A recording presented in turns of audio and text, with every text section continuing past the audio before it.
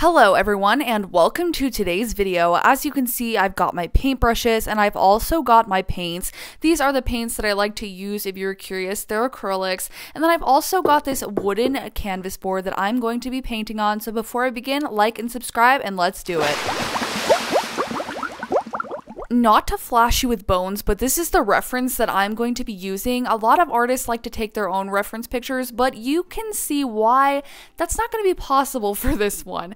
So then I grabbed my pencil and got ready to start sketching. Usually I don't like to use a pencil for my sketches on a canvas because the paint mixes with the graphite and gets all gray and gross and muddy, but I thought that I was just going to do the skeleton kind of a gray and white kind of color anyway, so I was like, it'll just add to the effect and actually make the painting easier. But then last minute, after I sketched this out with the power of some movie magic, it looks like the sketch took 5 seconds, but it took 20 minutes. But after I sketched it out, I decided I wanted to push myself outside of my comfort zone and travel a little bit outside of the box and make this skeleton super colorful instead of just gray.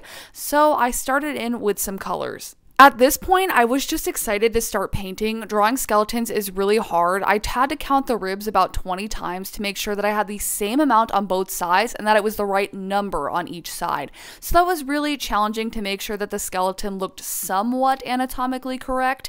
Definitely not 100%, but I wanted it to be close enough. So then after that point, I was just so excited to start painting. I'm a big believer that a strong foundation is really key, so I wanted to make sure the sketch was really good, but I also just really wanted to start painting, so I was really glad to start adding in some colors.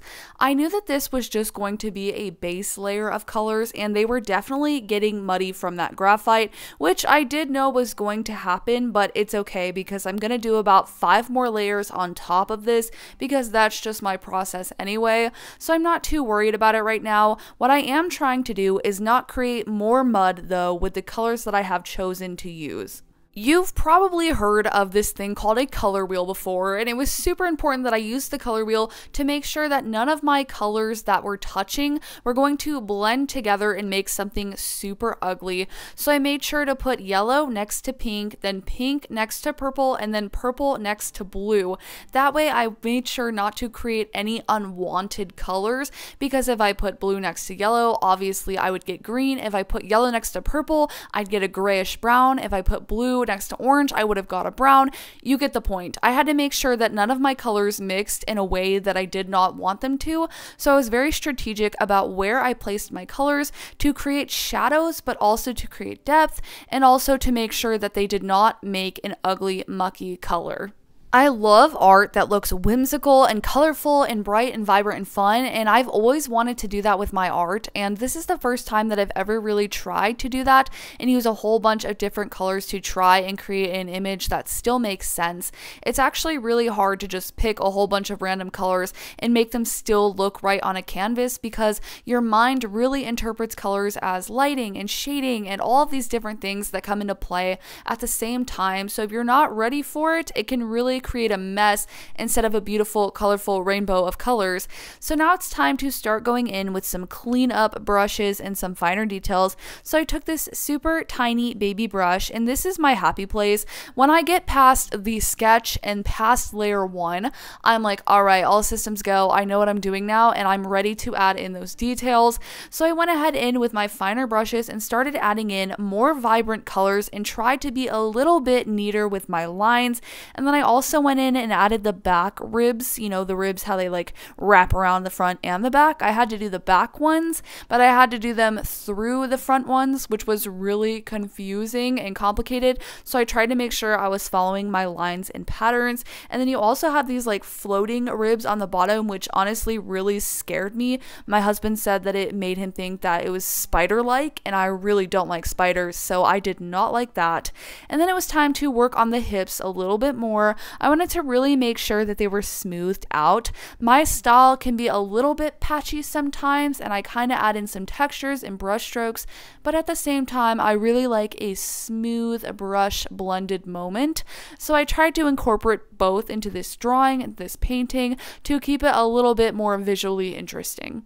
At this point, I am loving how it's turning out, but I definitely need the colors to be more saturated and brighter. So I'm going to continue going in and brightening up all of the areas that I need to and adding in more detail to really make that color pop and just be super fun. I'm trying to not take it too seriously, and I'm not really worried about messing it up because I'm trying something new. And that is the point of this entire thing, was to try something fun and different and add in a whole bunch of color and kind of play around a little bit more and try to get those saturated colors that go together and just look super magical and fun, like I talked about before. So I'm adding in my highlights, trying to make things look super sparkly and glittery. My husband at one point also compared this painting to looking like a glass skeleton, which I thought was really cool, and that it's kind of inspired some of the decisions that I made in the future for this.